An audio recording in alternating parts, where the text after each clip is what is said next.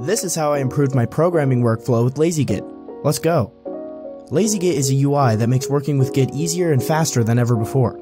It also works inside NeoVim with a plugin, link in the description.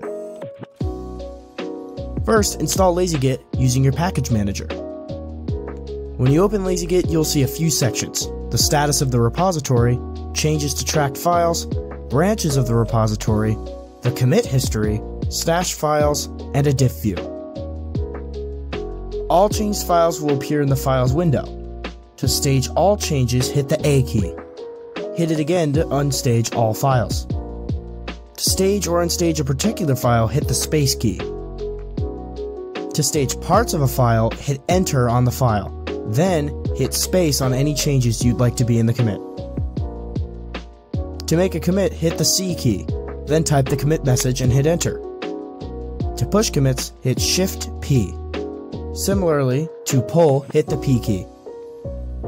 To completely reset the state of the remote, hit Shift D, then X. To quit, hit the Q key. Thanks for watching. The Flakes video is on its way. Let me know what videos you'd like to see in the future. That's all for now.